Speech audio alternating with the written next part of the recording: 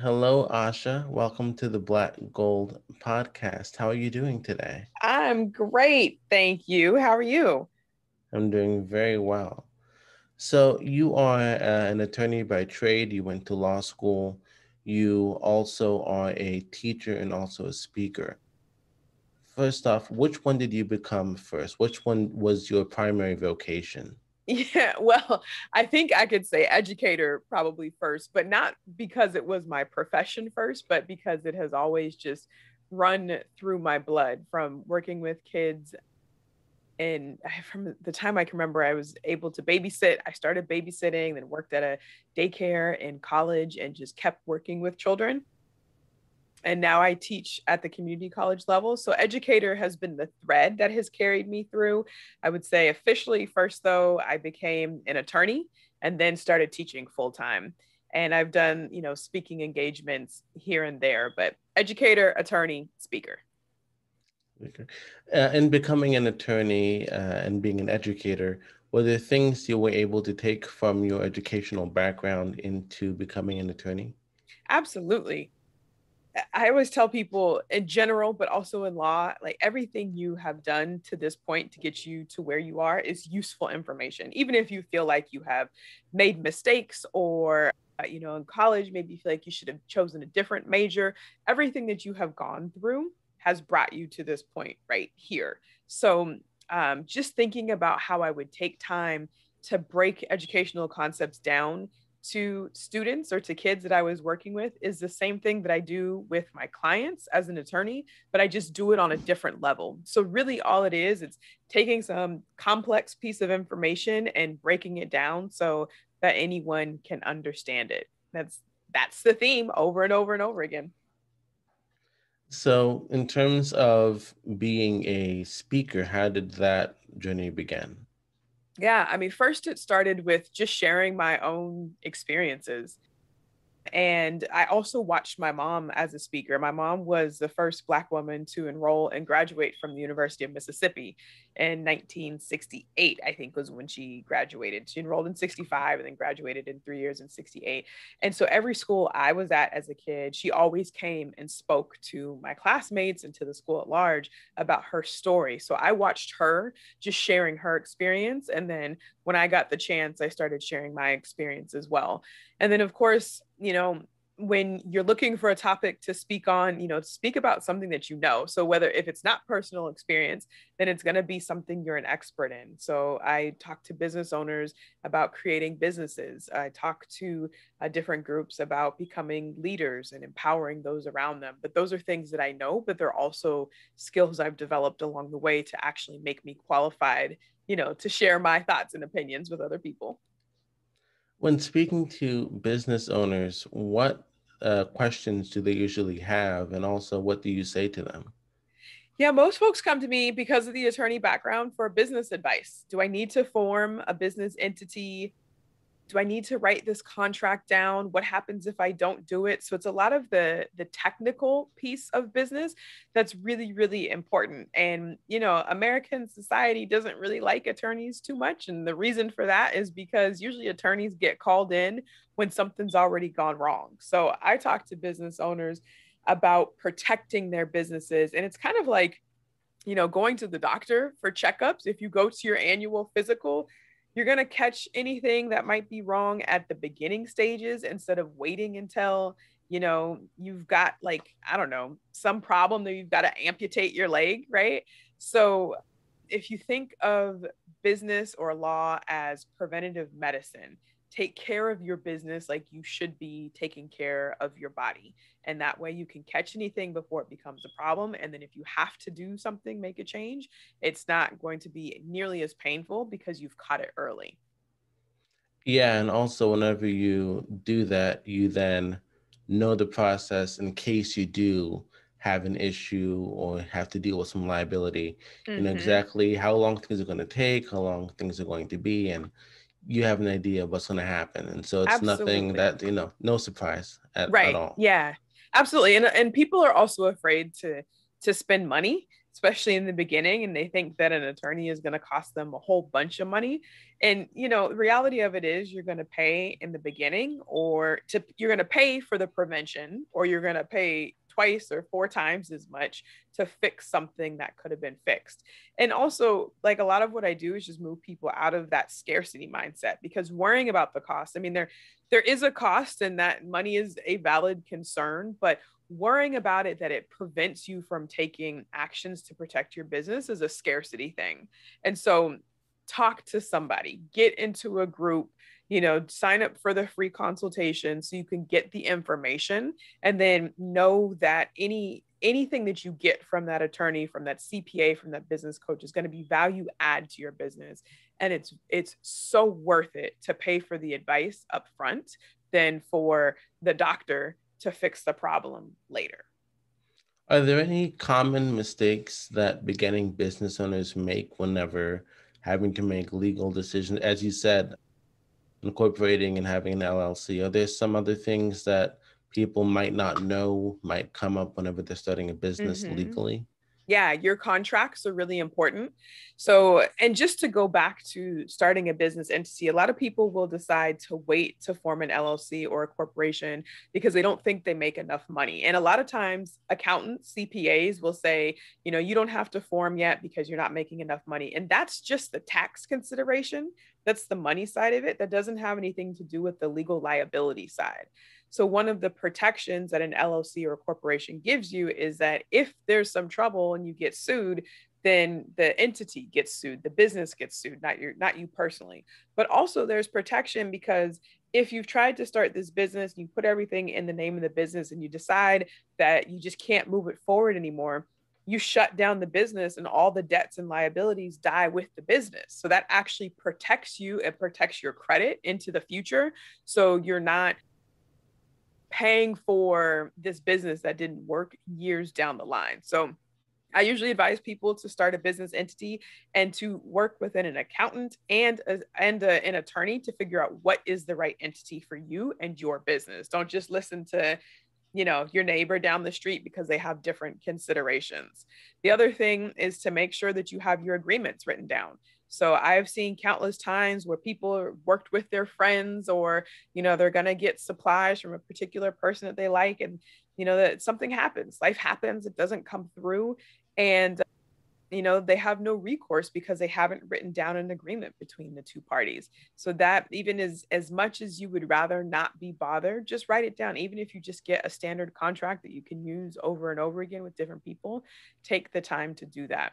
And the last thing, not in any particular order, but a lot of folks mess up with the finances. So when you have a business, you need to separate your business money from your personal money.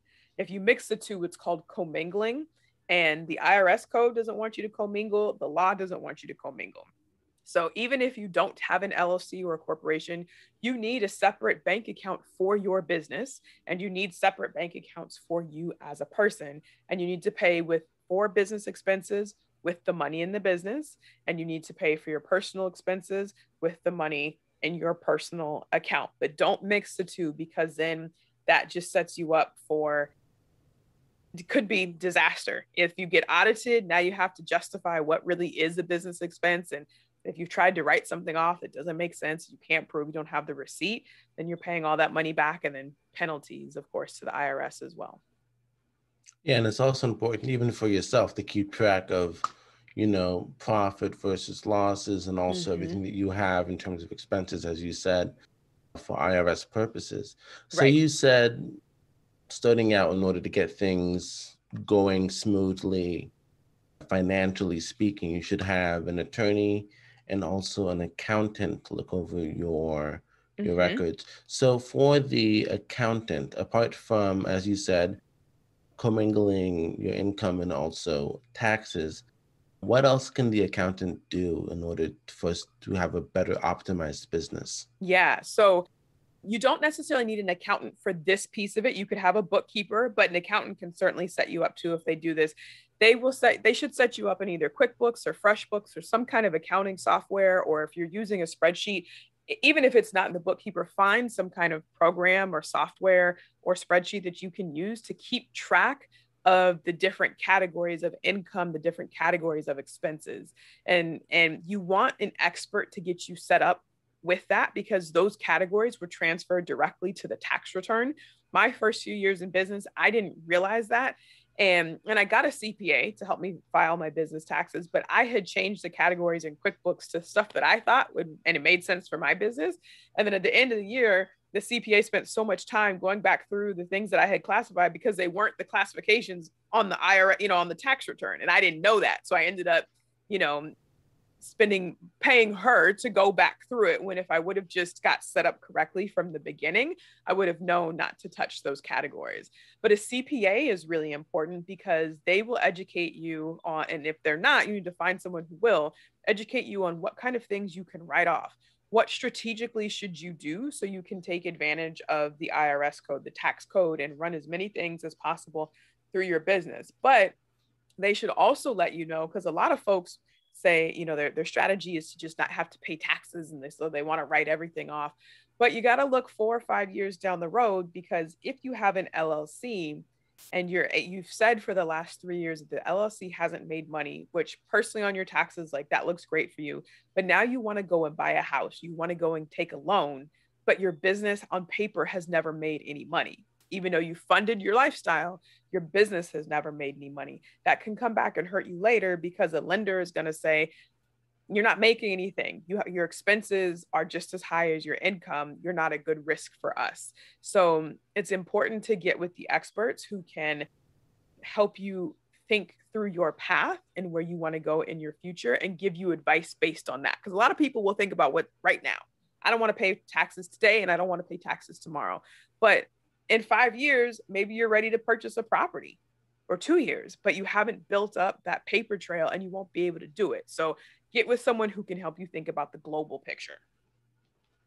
Okay, so you want a CPA to help you with your taxes, and also with helping you manage your accounts, business versus personal. Mm-hmm.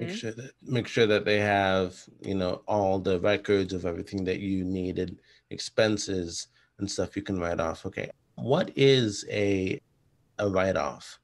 Yeah.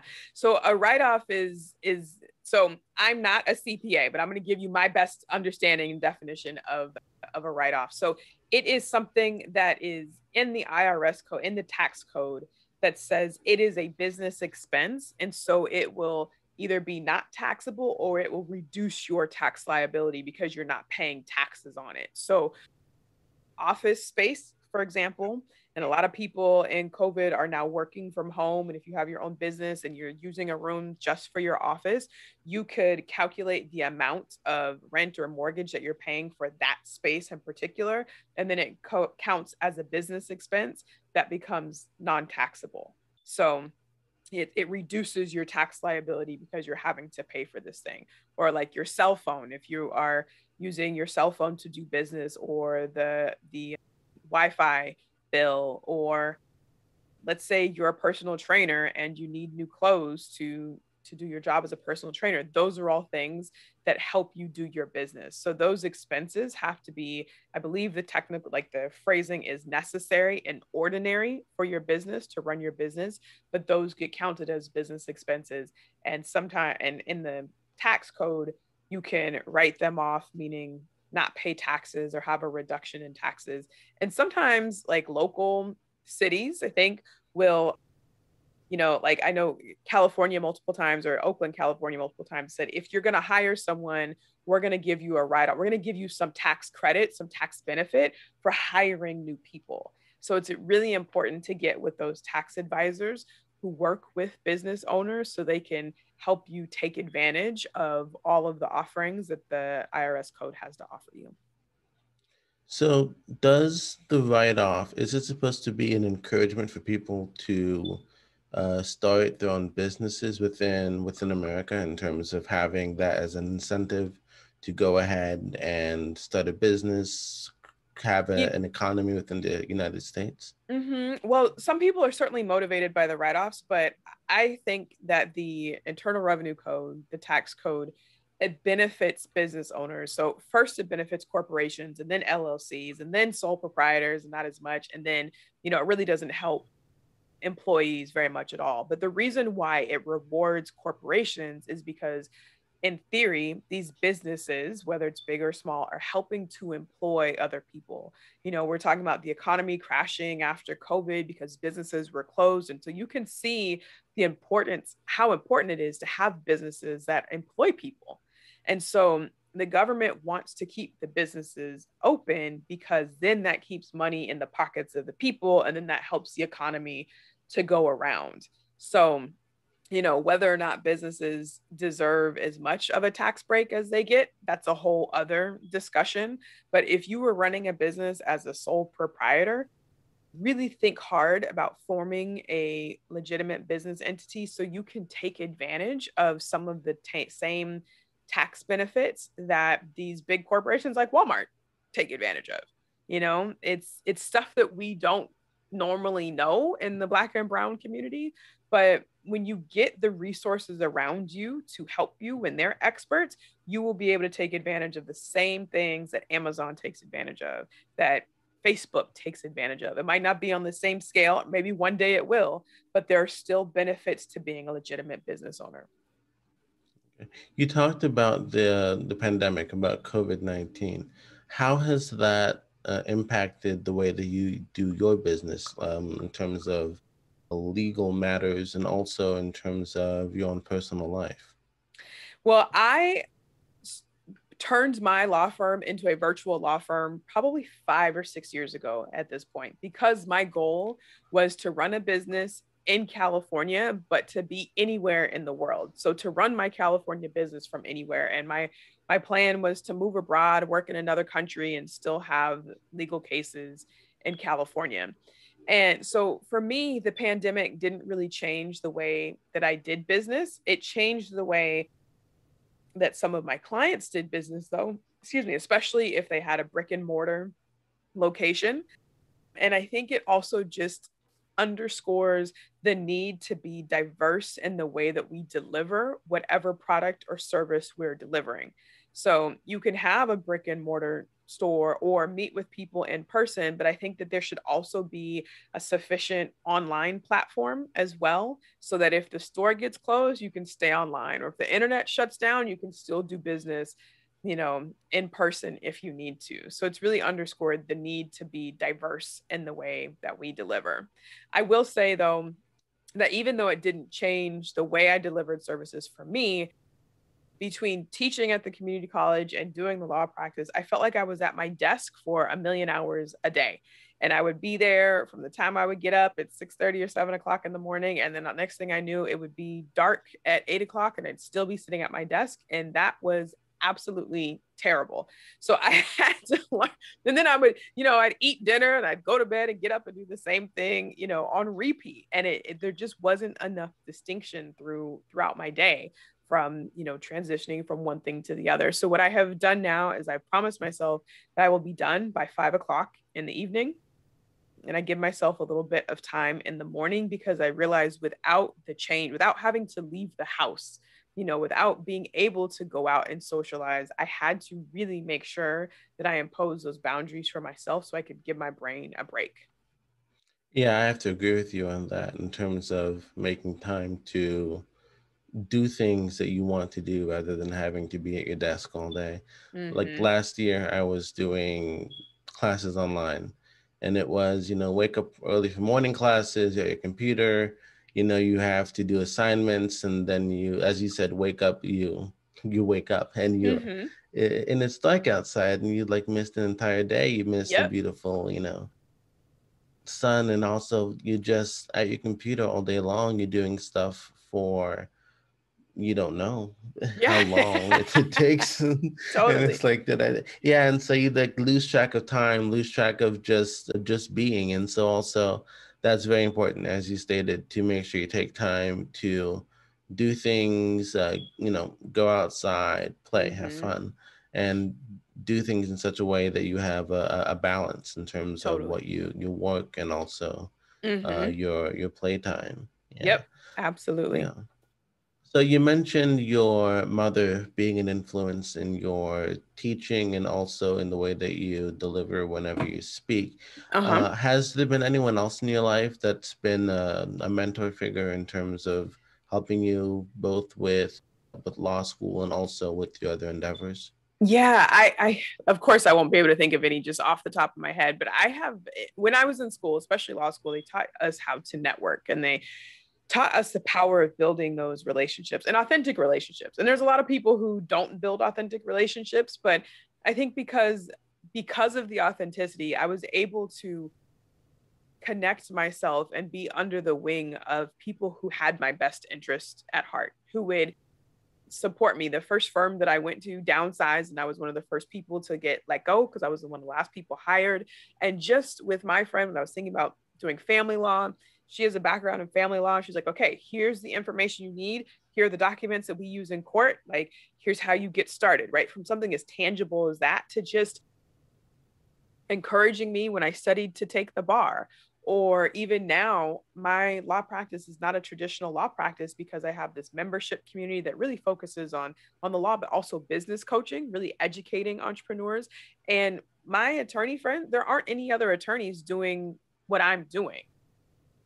And so when I was asking my attorney friends, a lot of them were like, I don't think you can do that. You can't do that. No other attorney has ever done that. And so I had to reach out to another entrepreneur community that wasn't, we're really restricted as attorneys in terms of what we can and cannot do. And, just by the whole practice of law, if it hasn't been done before, it probably can't be done. You've Or done, if, yeah, there's some case that says what you can and cannot do. And so we're not trying to start new things as attorneys, but as an entrepreneur, we're doing the exact opposite. We yeah. are not afraid of risk. We're not afraid of growth. And so I had to get around other people. I have a really good friend who's a CPA, and we live right around the corner from each other. We go on walks and talk about business. I've joined a couple business communities where there's a whole bunch of different entrepreneurs that are out there.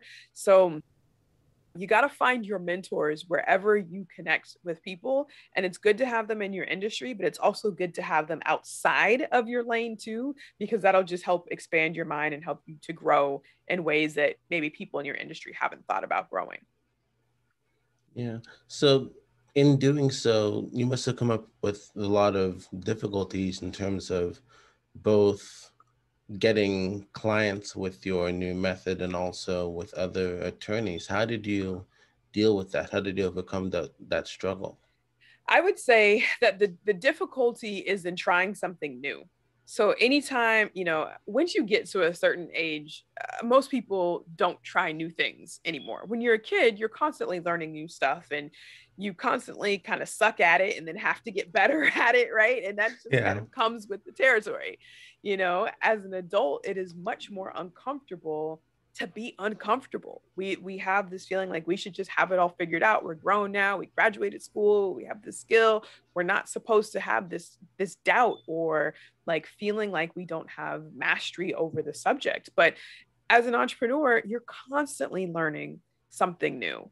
So for me, this switch to my membership community is okay, now I need to understand how do I get clients for this? Whereas when I'm talking to entrepreneurs, if I'm going to form their business for them, my messaging is a little bit different. It's a very particular audience, and it doesn't really matter what they do. As long as they need an LLC or corporation, I can help them out. For this membership community, I'm looking specifically for Black and Brown entrepreneurs who already have a business, so that and if they don't have a business, they're starting one as we speak, because the things that I am teaching are things you can implement right away. So if you haven't figured out what you want to do for your business yet, you're not my ideal client. There's probably some stuff that I have that can help you, but I got to figure out how to talk to that new person who's my new target audience. And then what ways, like, where are they? Are they on Instagram? Are they on LinkedIn? How do they want me to talk to them? So it's like I'm dating somebody new, right? That's my client is somebody new. So I knew how to date the other client. Now I got to figure out how to date this, Yeah. this new client. Yeah. And so you said over the course you've been virtual for 6 years, correct? Mm-hmm. So what tools and resources did you have at your disposal 6 years ago?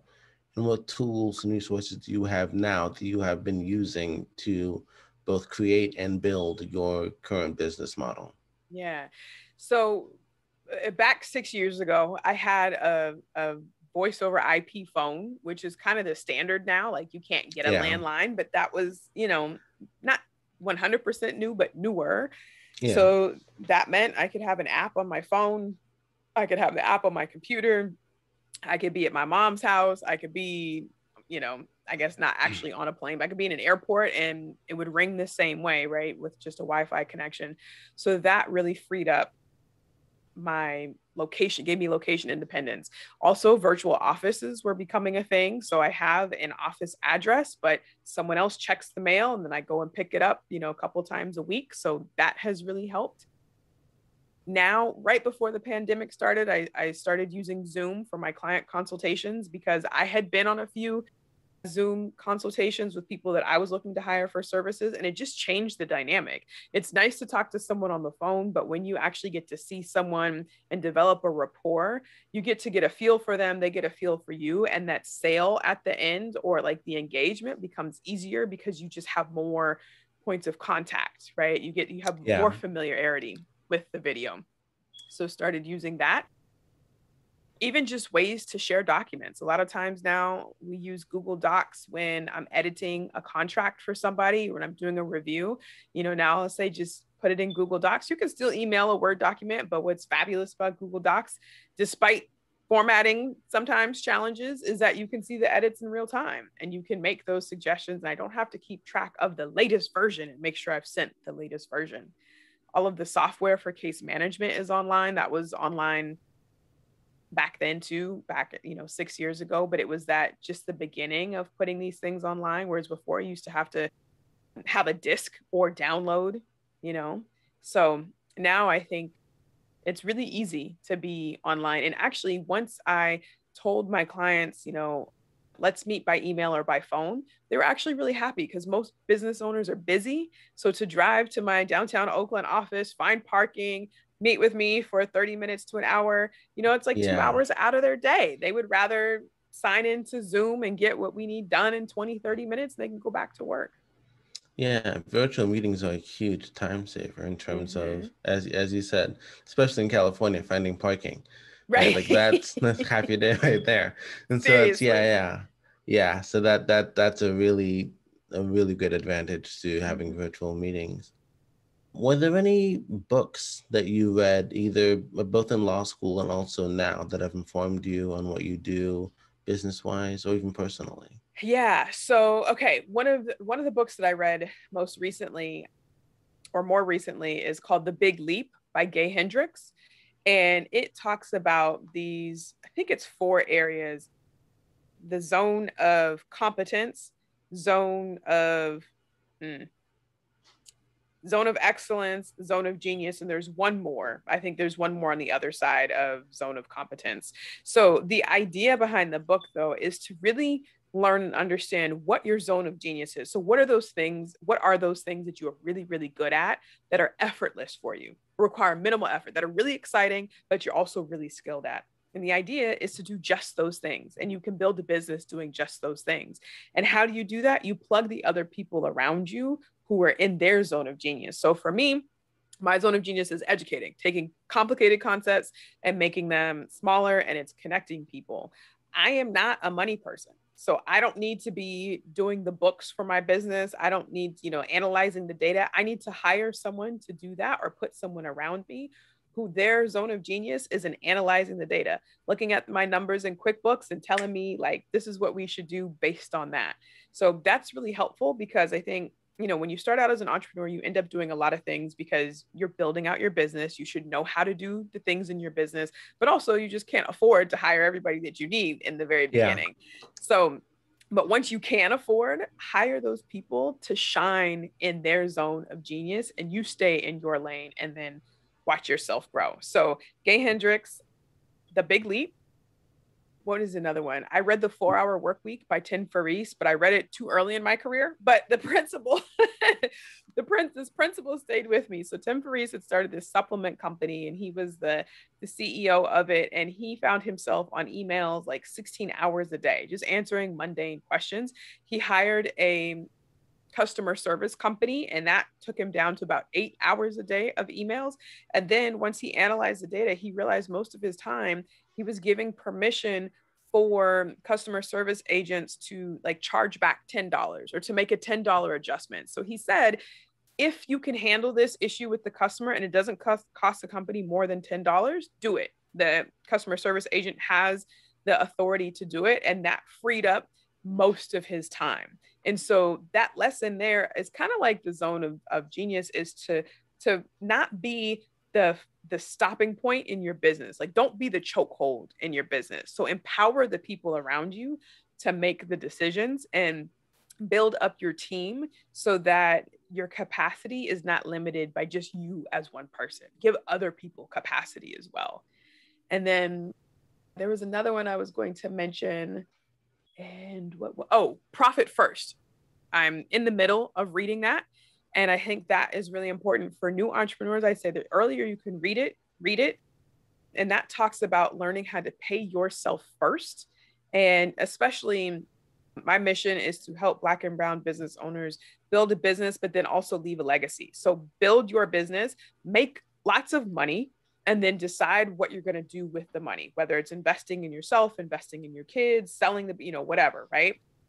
And Profit First talks about how to make sure you are actually getting paid from your business, because so many of us work really hard in our businesses, which is awesome, but we don't ever pay ourselves. So it's not any better financially for us than it is working for somebody else. And you're going to work harder in your own business than you are working for somebody else. So it's learning those strategies to make sure that you get what you want out of your business. And Profit First is a really good book for that.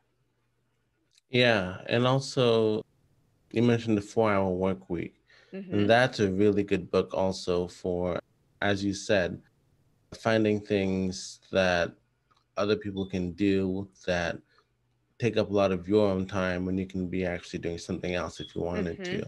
Also, another one that's in that same vein is the E-Myth Revisited. And it's that same idea that, you create a system, you let that system work for you. And then what you do is just let it run let it run its own. It runs by itself. And so then that way you're able to do what you need to do. Stuff happens, pretty much automatically. You have no big surprises. You can tweak it as you want to along the way. So yeah, those are really good book picks. Definitely. Yeah. Is there anything that you've been doing recently that you'd say has changed the lives of people? Yeah, I think every time I'm talking about using our businesses to build wealth, I think it is definitely changing the lives of people. I mean, I've definitely formed over 50 businesses, so that has certainly changed the lives of folks. But what I'm hearing about lately is just the messaging behind, this is an opportunity for you as well. I tell people all the time, there's nothing in your history that counts you out of being able to be an entrepreneur and start your own business. It is the great equalizer. We can use it as a tool for social justice, for economic justice. In this country, money talks. And if you don't have the money, you just don't really have a voice. But guess what? We have skills. And this weekend was the 100th anniversary of the massacre in Tulsa, right? Yeah. And in Tulsa, we called it Black Wall Street because it was this whole community of Black entrepreneurs and people living in community. And so we have done it before multiple times. Post-slavery, Black folks had all the skills and were starting businesses, and it got uncomfortable for white folks. And so they started the Jim Crow laws, the segregation laws. So repeatedly throughout history, when we have come together in our own communities, we have built things and we have been profitable and we have changed our lives. And then when we get too big, there's some kind of legislation or genocide, really, that pushes back against our communities. And unfortunately, a lot of folks today, we don't know our history because it just hasn't been passed down orally. They're not teaching it in schools, but when you know your history, especially as an African-American person in this history, in this country, and it's not all negative. We have some really, really good qualities. We have some really standout strengths behind us. And I think when we tap into that power, we know that we can do it again. So just the message that I'm sharing now is one about empowerment, that you have whatever it takes to change your life, whether it's just a side hustle to make a little bit of extra money and to use that money to save up for retirement so you don't have to work until 67. Maybe you could retire at 50. That'll change your life, right? Maybe it's starting a business just so you can pay your children and it's non-taxable what you pay to your kids, and they can use that money either for spending money or they can invest it into their own retirement account, and there's a special account for kids who are under the age of 18, or you can take that money and invest it in college education. So there are tools that are available that aren't that difficult to access, but the information, the experts, can be hard to access when we don't have those role models in our community. So my mission right now is to make that information available, to share it as far and wide as I can, and just to empower people to make their own decisions, because we've got the skill. Now we're just going to be more strategic about what we're already doing to get to where we want to be financially. Exactly. Yeah. People, Black people have, created tremendous works of art, music, tremendous breakthroughs within the sciences. And so it's the Right. idea of, as you said, we have the ability, we have the skill. We just need to have a way to get it out there. We need to market it, and again, Yep. in a way that people would acknowledge both what we Mm-hmm. have done and also what we can then go on to do. Right. And also normalizing ownership. So, I just remember, with Prince, the conversation around his catalog, or even just artists we talk about, right? Yeah. And how could this person be broke when their song was number one for the past 15 weeks? But traditionally, artists don't own their own catalog. They don't own their own music. But Prince really made sure that he owned his own catalog. And I think Michael Jackson did the same thing. I know India Ari left her record label because she didn't like the direction that they were making her go. And so she just waited out her contract and then started making money for herself. The verses that happened a few weeks ago between Earth, Wind, and Fire and the Isley brothers, Yeah. um, there was a story about how it was an Earth, Wind, and Fire song that a snippet got played at one of the Super Bowls. And one of the Earth, Wind, and Fire guys said to his brother, "Did they pay us for that song?" And they said, "I don't think so." And Yeah. they called up their agent or the attorney or whoever it was and got cashed out because they owned the rights to that song and it was used without their permission. And even if it was going to be permitted to use, someone would still have to pay them for their creative genius. But you got to protect yourself legally. You got to own your stuff legally. You got to have copyrights and trademarks and patents if that's necessary, because that's how things are protected in the US. And so we've got the talent, we've got the goals, but now we need to learn how to use the tools that are available to us so that we can make what's ours, keep what's ours, and then sell it if you want to, but do whatever you want with the money you are earning from that. But it only happens when you have ownership. Yeah. What are your thoughts on creating digital products versus physical products, and which one do you think has a better return on investment? Do both. Why not do both? I think it depends Yeah. also on, what the business is and what makes sense for you. But that's what I talk about with my entrepreneurs. I focus mainly on service-based entrepreneurs. So I'm an attorney. My service is I can form your business, right? I can do it one-on-one, and that's the traditional way that it's going to be. And I'm going to charge you a flat rate for it. A way to diversify or to digitize it is that I created a video course for someone to walk through to learn how to form their own LLC. So it's the same things. Like I literally formed an LLC, recorded my screen, and walked people through the steps. So I'm telling them what to do as they're doing it. And I sell that for a certain price. It's the same service delivered now in a digital format. They don't get me live, but they get me on video. So that's a digital format. And then I could write an ebook about how to form your own LLC, right? So that gives people three different options at three different price points. And it also means that if I get sick and can't meet with you in person, I have another opportunity for someone to work with me. And the best thing about it is that digital products become passive income, because someone can download it at 3 a.m. while you're asleep and you wake up to a notification that someone's paid for your book, for your course, downloaded your music while you were sleeping. Like, how cool is that? If you have to work all the time for your money, you're going to have to keep working for your money. But if you can set up ways to take what you do as your service or your product and put it online so that someone can download it or purchase it to create that passive income, that's where it's at. Yeah. So you said do both, create both a physical and a digital product. So in doing those two things, which one, in your opinion, do you think should be done first, or should they both be done simultaneously? So I think it depends on what it is. So if you are service-based business, I would say probably start with the in-person service or like the live service and Okay. get really good at it so you can decide what do you actually need to put in that digital product. So we learn best by doing it over and over and over again. So it took a while, took a couple years for me to actually put my course, the LLC formation videos online because I was still refining the process and getting efficient. And once I was like, okay, this is it, nailed it, like, let me teach someone else how to do this. If it is something tangible, like a good. So I know that there are some planners I've ordered in the past, and they have an option to download a digital copy of the planner pages that you can print out on your own, or you can buy one that's bound and will get shipped to you. And I've downloaded the digital copy before thinking like, oh, okay, I'll just save some money. But then I had to go print it. Then I had to go figure out how to bind it. And I was like, you know what? Let me just get the full The product. bound version, yeah. Yeah, but the download did allow me to see what the pages look like. It allowed me to get the experience. So I didn't have to make that huge investment before.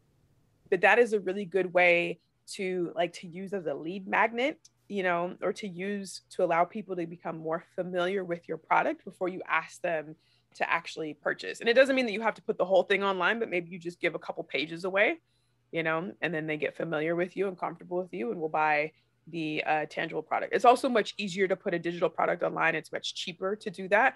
So maybe when you're starting, that's a good way to test the market. Is this something that people actually want from you?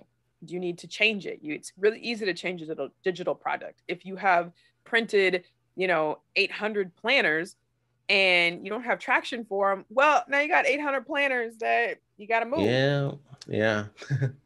Yeah, and also it's a better return on investment if you Mm-hmm. also were to do it online, because as you said, there's nothing, no inventory for you to handle in terms of Right. anything you have to offload, Mm-hmm. and you have income rather than having any debt or any loss at all from Right. your Right. product, from it not succeeding or not taking it off in the way that you Mm-hmm. want it to. Right. And there are other ways too. I mean, I know that there's drop shipping that I don't totally understand, but that you could have, a product in there, but it gets made every time someone orders. So there are ways to not carry inventory. And then depending on what your price point is, if the planner costs you $20 to make, then you better price it at a way that actually makes you a profit. Whereas with the download, you make it once and you sell it over and over again. So you're probably going to have higher profit margins, but maybe you can move 20 planners and make a profit of, $50 on each. That might be a good ROI for you, depending on what kind of business you have and whether you enjoy making the process of making the planner. If you're like, nope, I'm all digital, I'm that digital expert, let me stay over here. Yeah. What are your thoughts on both creating methods of passive income, and also what should you do while you're waiting for those different avenues to start giving you income? Yeah, I think just like dream big in terms of what your streams passive income could be, and take something that you are already doing and see how can you turn it into something passive. So if you're not already in business, think about something that you know and that you like, that you love to do, and how can you teach somebody else how to do it. Or I don't know, maybe it's earrings that you put on the website or some kind of jewelry, right? And your active part is making it, but then when you put it online, people are buying it. I don't know if that technically counts as passive income, but it's not a digital product, but it's still using technology, right? To not have to be there to make the sale in real time. So find something that you enjoy, find something that you really know how to do, and then, teach somebody. That's essentially what it is. And then there are also ways, you could do other things for passive income, like Amazon has links for sellers. So if I create an Amazon, I don't know if it's a seller's account, I can't remember what it's called, but if I post about the Big Leap book and I could get a special URL for that Big Leap book, and then anyone who clicks on that URL from my website or uses my link, they buy the book, it's the same for them, but then I get a percentage of the sale, Your right? So Amazon some, affiliates. Yeah. yeah, right. And there are other ways to be affiliates too. So if you're a CPA or you're a bookkeeper, set up your affiliate account with QuickBooks or FreshBooks so that anytime you're setting up a new customer, they're paying for it, but you get some benefit from them doing it. Or if you are, I don't know, working at a gym and you're a college student, like maybe you can have a discount, or there's a referral, $50 referral for every new client that you sign up, or every new client that comes in from using your name. So think about, what do you like to do, but also what relationships do you have and how could they be mutually beneficial? You can leverage them so you get some, some kickback or like a referral fee or some passive income for stuff that you're already doing. Okay. So you make sure that you have your system in place, you have your product, your service or whatever. You do that thing first, in Mm-hmm. person, one-on-one, then you can even record that session and then, Uh-huh. outsource that, put it online and have other people purchase that as a product itself if you wanted Yeah, to, yeah, or then refine absolutely. that. Yeah. Mm-hmm. Okay. So what are your thoughts on influencers in terms of having them promote your product or your service? Yeah. So it's kind of like having an affiliate in a way, right? I mean, it's essentially what it is. I think that it could be really useful, but you also want to make sure that the person that you're using as the influencer is really going to give your business credibility. So I have a good friend of mine who has like all these hundreds of thousands of followers and is really big in fashion, and I was thinking, she has a really big platform. Would it be like, could I ask her to repost something that I have? And I could ask her, but she's not in the entrepreneurship world like I am. So her audience is different. So it's not actually going to be useful for me to ask my friend to repost something for me because it's a completely different audience, right? So, just be careful because then your product also becomes tied to their influence. So, like if you get a celebrity, celebrities, they're loved one day, hated the next day. So now if your brand is tied up with them, you have to, it could be great benefits, but it also could be some downfall too. But I would say probably the most beneficial folks, not necessarily influencers, but are those like adjacent services. So for me as an attorney, I'm constantly referring people to CPAs, to the accountants, to get, so they can have their conversation and together we can figure out what the best business entity is. So for my membership program, I have done affiliate links for the CPAs who have clients, and they're like, the clients are asking them about business, like, oh, no, no, no, you got to go to Asha because she actually knows about what entity to form. And so that has actually been really, really helpful and really useful because they're already the people in the right audience. They're using another service and they also need my service. Okay, so you create your own network based Mm-hmm. on your target market, and then you find someone who appeals to that market and have them then promote your product, as you said, like an affiliate. Right, exactly. Yeah, the key is to leverage, an audience that you're not already tapped into, but make sure that the person you're using is credible, is reliable, and is actually talking to your potential customers. Otherwise, it's like great, you get more eyes on it, but really you want people Yeah, to buy your product. So you got to make sure that you're really tapping into the right audience. exactly. Okay. So you're also a speaker. What topics do you speak about? And also in the business space, what are your thoughts on new legislation regarding taxes? Okay. So when I speak to a lot of business owners about business opportunities, and also to a lot of college students about just making it through college. And every theme throughout there is, figure out who you want to be, what you want to do, chart your own path, stick to it. It's hard no matter what. Like, I feel like the biggest, maybe not lie we were told, but the biggest omission that we were told as kids is that, or, we, parents weren't exactly forthcoming about how hard adulthood can be sometimes. And there's this, especially with this instant culture and social media, you feel like you're supposed to have made it. But entrepreneurship, life in general, is a constant relearning.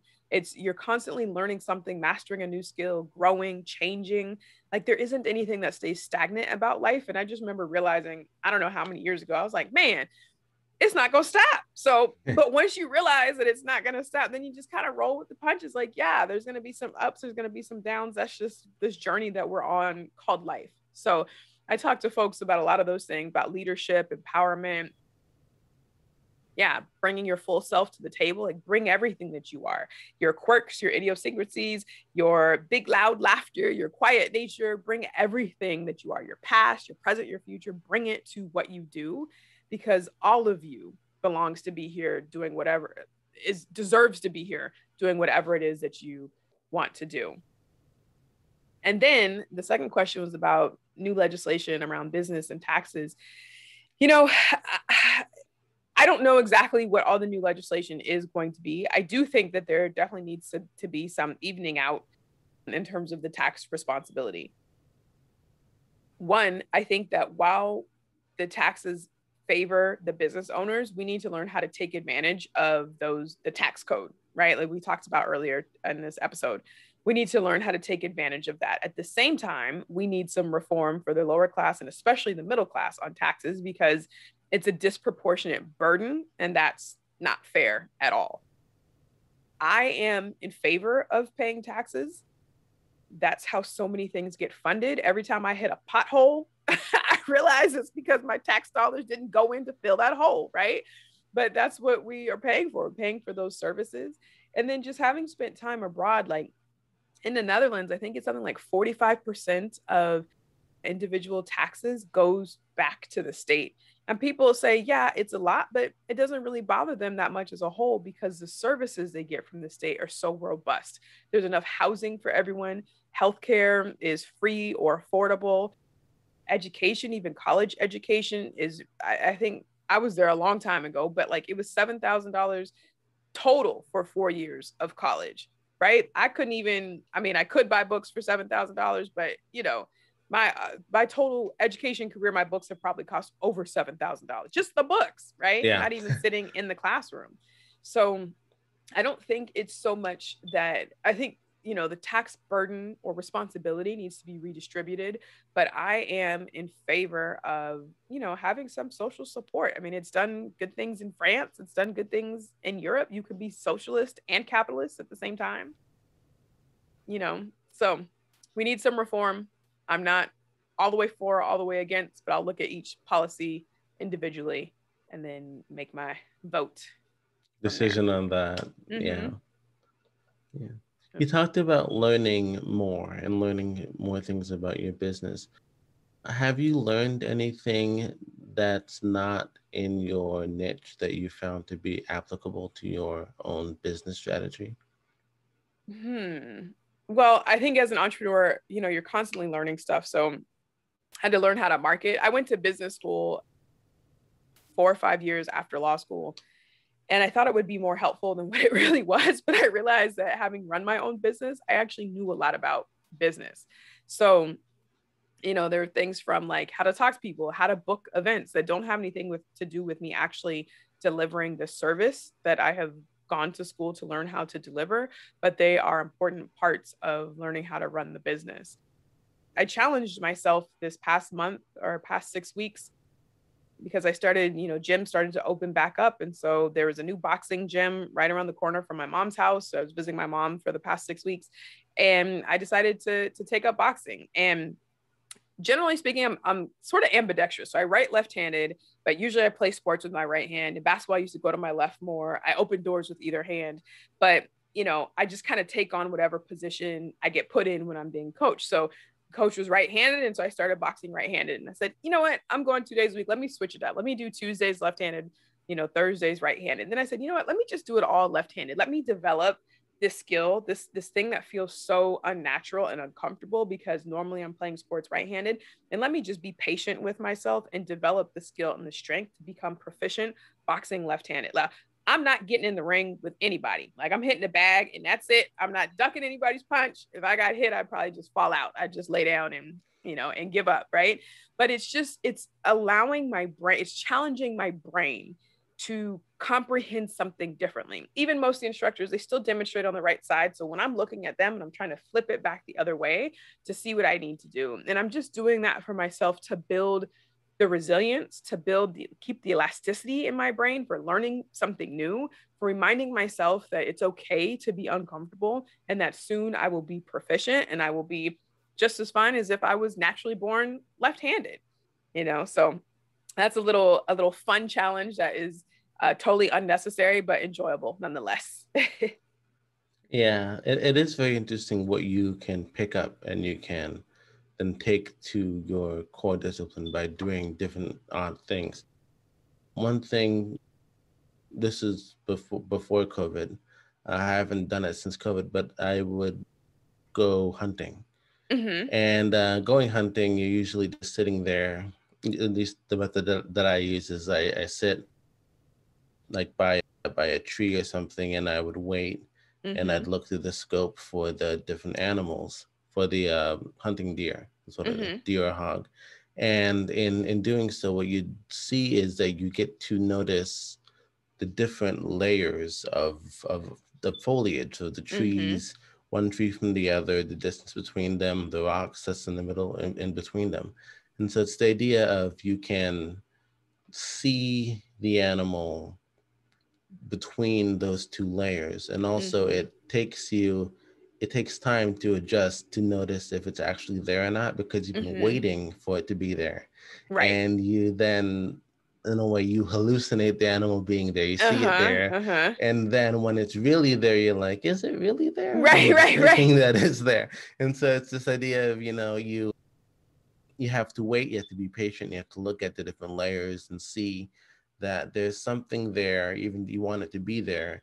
Is it really there? Once it's there, make sure that you take the shot and follow through. Mm-hmm. But I've only gotten one deer, like in the entirety of hunting for over 5 years. So, Uh-huh. but it's really fun. Just like watch, be outside, look at things, look at the animals, Right. and you get to learn a lot of stuff from just observation. Not Mm-hmm. even, it's not like you're sitting there reading a book, but also just observing things in natural life. Yeah. You see how, like, people shop in a grocery store. What do they go Yeah. for? Do they Mm-hmm. go for staple items, or do they go for, the junk food, chips and drinks and stuff like that? Right. And so it's this idea of, like, what's there, what's around me, and what can I learn from what's around me and apply it to what I do every single day. Mm-hmm. Yeah, I really Yeah. like that. I mean, we don't talk about observation enough, but it is a really, really useful tool to have as a business owner, as a person, you know, in leadership. Like just be quiet for a minute and just take a look at what's going on around you and study Yeah. people. Learn how they move. Like you said, learn what they buy and why. And if you're a business owner, an entrepreneur, that's going to help you figure out how to talk to your ideal client. What do they like to do and how do they act and what are their pain points and what are they excited about? So just sit back and observe. We don't have to say that much. I feel like I'm using a lot of words today, but we don't have to say that much. We can just sit back and observe. Yeah. Well, Asha, thank you so much for this wonderful conversation that we had. One more question for you, and that is, if you had the ability to send the worldwide text, what would your message be? It would be act in love, and I have it on this necklace. I had it engraved as a reminder to not just myself, not just to treat others in love or to act towards others in love, but to act in love towards myself. That I want us as a world, as a community of people, to do things out of love, not out of fear, not out of hate, not out of frustration, but be the most loving of ourselves as we can and just watch how the world changes. That doesn't mean you have to like everybody, doesn't mean you don't set boundaries, but talk to people with love, move with love, just be love. And I think things will really change. Yeah. Well, Asha, thank you so much for this wonderful conversation. Where can the listeners go to, like, listen to more of you or to discover more about your work? Absolutely. So I hang out primarily on Instagram, and my handle over there is Asha Wilkerson ESQ. So come and check me out. Okay. Well, thank you, Asha. This has been a Thank wonderful you. conversation. Yeah, thanks.